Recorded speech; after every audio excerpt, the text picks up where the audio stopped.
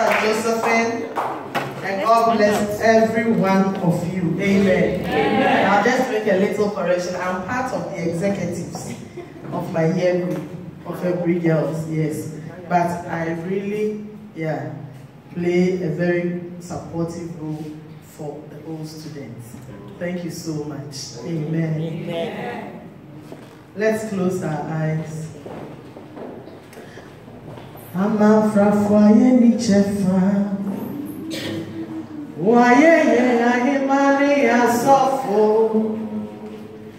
Ama yelejo yako pona. Shiraka iti. And ya no mesi ama frafoye. Waye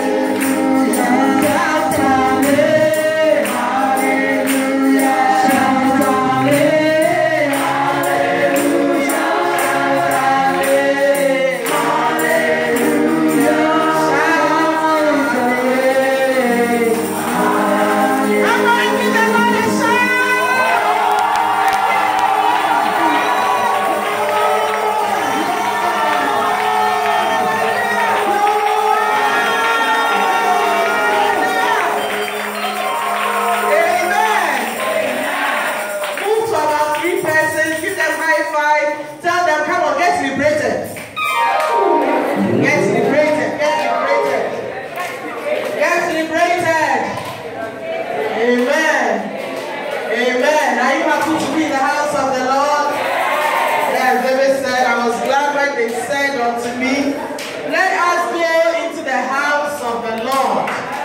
Yes, in the house of... You want to say, may your name be lifted up, may your name be...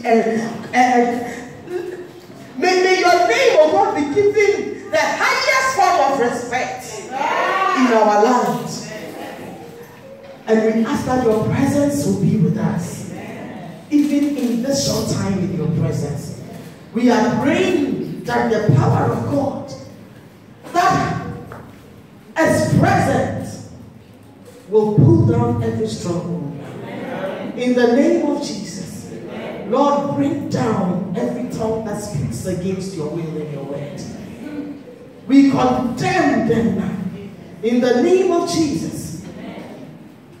We apply the blood of Jesus. The blood that speaks a better word than that of Abel. Father, I tie up any demonic agents and powers sent against this meeting, oh God, to distract and disrupt. I bind the forces of evil, darkness, powers of darkness, spiritual wickedness in high places. And I lose your presence in this place, oh God. Holy Spirit, have your way tonight. I pray that you will grant me the tongue of the learned to speak your mind with boldness. In Jesus' name, we call it done. Amen. Amen. Hallelujah. Royal ladies. If I don't hear anything you say. So somebody should please say it alone for me to hear. Say it alone again. Lady in black. Say it alone again. Sit down. Okay, blessed out. Blessed what? Blessed pillars. Pillars. Hey, when you say it, I think you are saying blessed. Okay, pillars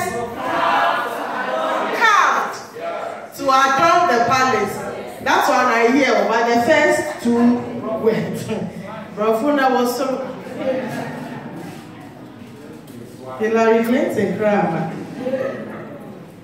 The theme for these 4 days is be strong in the spirit, serving the Lord. Before I start, I want to say thank you.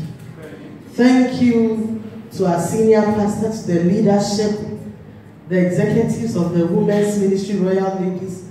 Thank you to the whole church for bringing me back again. Amen. Amen. I'm grateful. Amen. Amen. And I believe God will do what he has to do. Romans 12, be strong, verse 11 says, be strong in the spirit, serving the Lord. And that is our theme. But today I want us to go to 1 John 2:16. 1 John 2:16. It's still in line with this anyway. 1 John 2 verse 16. Can somebody get up and read for us? 1 John chapter 2 and verse 16 and 17. Yeah. 1 John 2, 16 and 17. And the lust of the eyes and the pride of life is not of the Father, but is of the world. 17. And the world passeth away, and the lust thereof. But he that doeth the will of God abideth forever. Amen. Amen. Strong in spirit. And if you are strong in spirit, you become weak. You know, you are able to resist. Let me put it that way. You are able to resist the desires of the flesh. So as you grow spiritually, working on your character, building yourself up, you realize that your desire for certain things of the world gets lower and lower and lower. And that's how come when you are even among your friends at work and they start speaking all their pornographic thoughts, when they start bringing it out, dirty things, and you are sitting there or you walk in, they're able to say, hey, so for mommy about, hey, Papa Sofo, or not your higher to me, can we? I hope you understand. Yes, because they see you as a different person. And so the writer of 1 John was saying, 3 things that bothers people. So in these 2 days, we are going to look at what a weakness in the spirit brings. And then we will look at what God really wants us to have, the ideal situation. I hope we get it. So 1, it says that the desires of the flesh, that is the lust of the flesh. Madugas, my husband says, hello.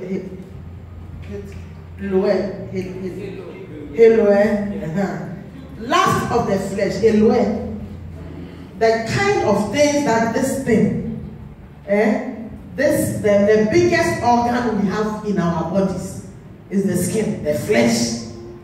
The kind of things that the kind of desire that this flesh can do to you is 1, lust of the flesh. 2 is the lust of the eyes. And then 3 is what? God bless you, we read it together. The lust of the flesh, the lust of the eye, and then the pride of life. So these are the things we'll briefly talk about tonight, and then we'll continue, God willing, on Sunday. Amen. Amen. So these are the 3 temptations of sin. What is the lust of the flesh? The lust of the flesh is that temptation, you know, to feel physical pleasure from some sinful activity.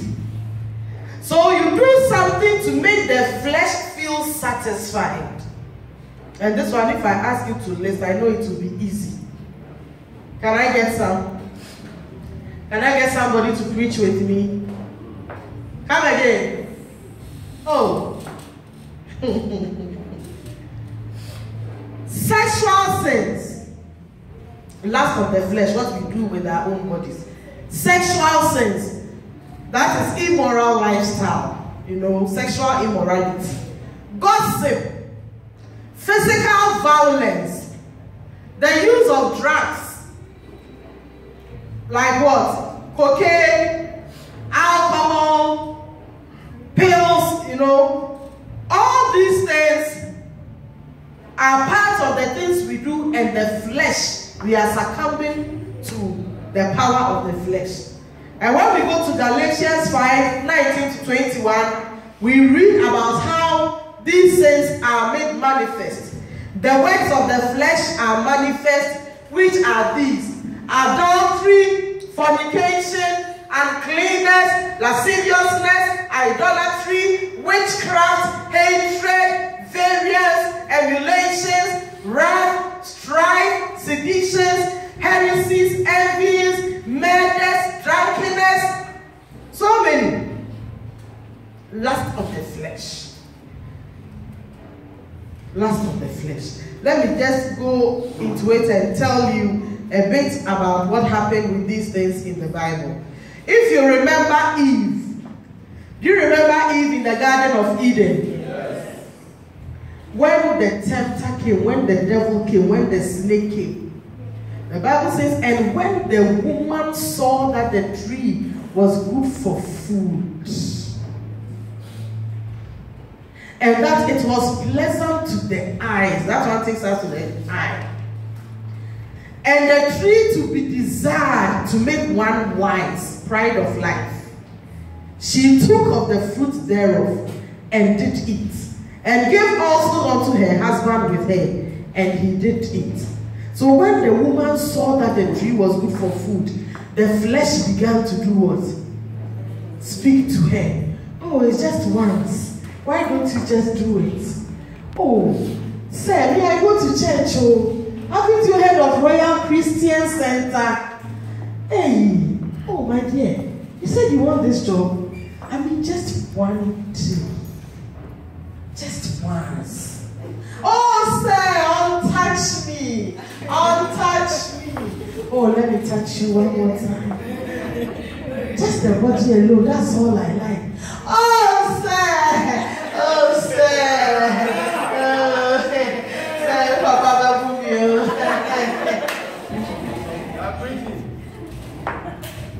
Lust of the flesh. Now, when I see you, I'm not able to. Why just this one more? You know, I'll give you a car. I'll buy you a house. Meanwhile, bicycle he doesn't have.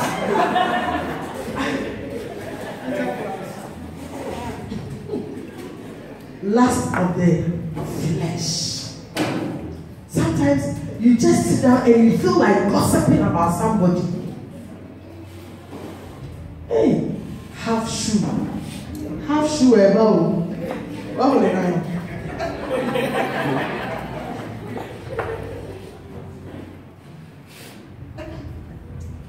A pastor said they used to call him what?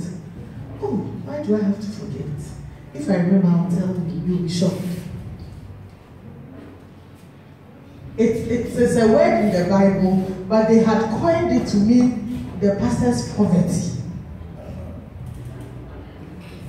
And Christians do it everywhere.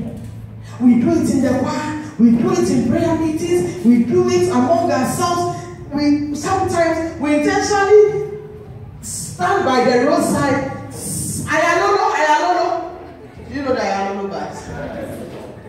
Sit in Ayalolo bars, buy a ticket, sit in it, go to your friend's house, only to do what? Gossip. Not to pray. Women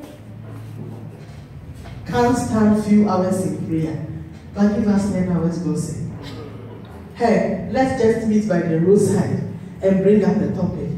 Hey, I'm late for my husband. Hey, but have you heard? Hey, sister, I want to make check breast and I'm with me. Hey, blah. And I'm sure, hey, am I there? I'm going to lust of the flesh. Amen. And it becomes a challenge to our being strong in the spirit. Someone who is strong in the spirit will hear the voice of the Holy Spirit telling them, don't say it. And it's usually still and small. But the voice of the enemy is usually loud and very clear. And it is easier to obey that one. Because the Holy Spirit is a gentleman. Oh, now Cafe. Elfata, you are a Christian. And the devil will do it. She just insulted you. Okay, chair. Amen. Lust of the flesh. In fact, when we look at David's life, he experienced the second one and the first one at the same time. The Bible says at the period when kings went off to war, what happened to David?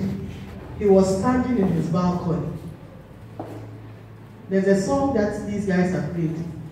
Or I observe. And he was observing.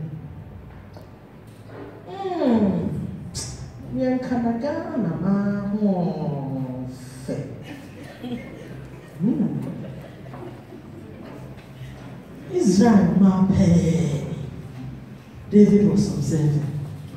At the time when kings went to war, at the time when people stood to pray, at the time when men and women fasted and waited on God, at the time when church members were on the evangelistic field, David, who was the king and the leader, stood on his balcony upstairs.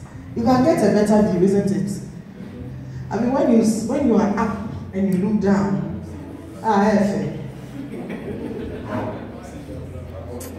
so the last of pay.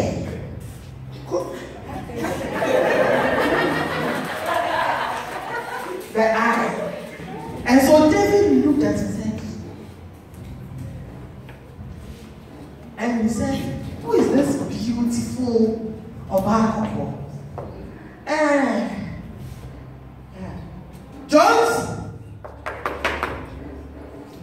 Another. There's a woman who lives there. Oh, that's the wife of, what does the husband's name? Go and call her for me. I want to have a meeting. A meeting with her. That's how they behave. The bosses in the office, any meeting we have. You went out, they lock the door. Go get your food. And I'm sure when they came with Bathsheba. Okay. Thank you. Madam.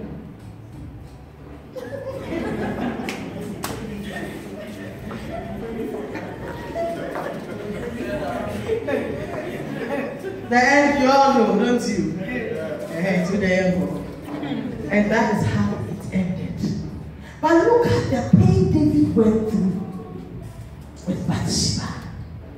Because of the last of the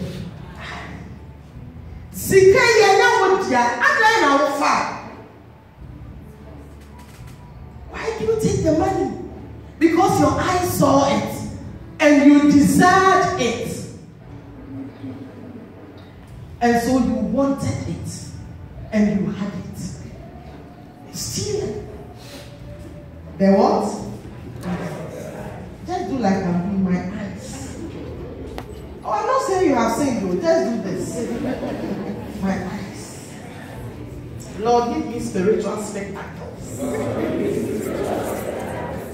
Amen. Amen. In fact, I'm serious with everything I'm saying.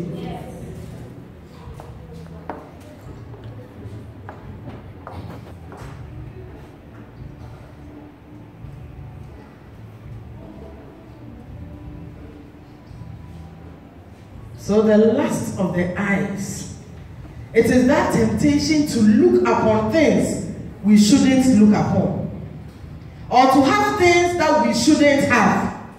In other words, it is to cast our eyes upon something with desire or pleasure, even though God has told us not to look upon those things. And if you are married and you are in the room with your wife and you feel like enjoying her, and you tell her, Charlie, tonight, dear, I'm all yours. So that exposure is decent before God. Amen. Amen. Before husband and wife, even that one, angels clap for you. You know that.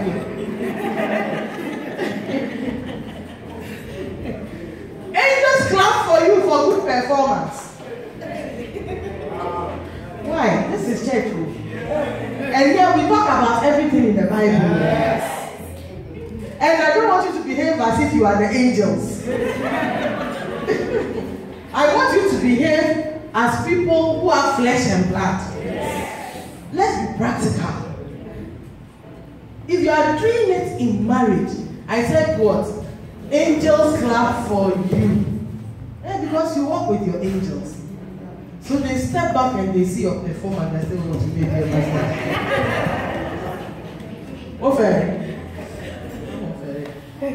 It's all part of it. Amen. Amen. And the lust of the eyes. Adia enyewotia memfa. What I was trying to say was, it is not everything that we call bad. As in marriage. Amen. Amen. What is rightfully yours, you can have. And I get back to ask the ladies again. Hey, what are they for Papa? Mati, the auto over here. Now you say, oh, I have here 20 Ghana. We have there 5 years. So I start. Hey, have you seen Samira Baumah's style? I want to sew the same thing. The style she used for the inauguration.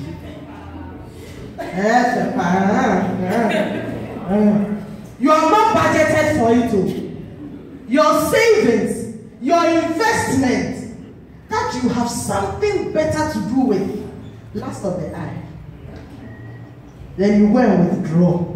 Sometimes we even go and borrow just to purchase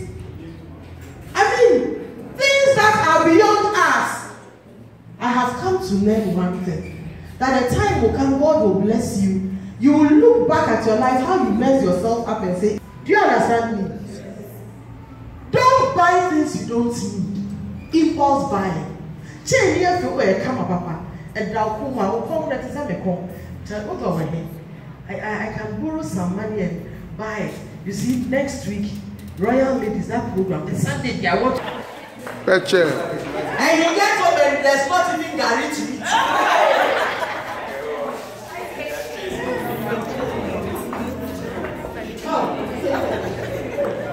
Not yet day. The blessings of the Lord maketh rich. Yes, we sorrow. Don't go borrowing so that you can go as sorrowing. Let's take it easy. One day, men will take their husbands through hell. For what? Funeral club. Yeah, gentleman. Yeah, what is it? What is it about funeral? They don't know. You must learn to be practical Christians. My husband doesn't have it. We are living within our means. If the Lord blesses us, we use our money for better things. Amen. Lust of the eyes, lust of the flesh. That is what 1 John 2 is telling us. We must sit up as believers. These things we do will not take us to heaven. It is rather taking us to hell. As you pray, the Lord will bless you. He will increase you. Let's look at pride of life. Pride of life. Let me read to you what it is. The pride of life is that sinful temptation for excess greatness or power that we all feel the temptation to attain. Pride itself is one of the sins that God hates most. It is the sin that made Lucifer the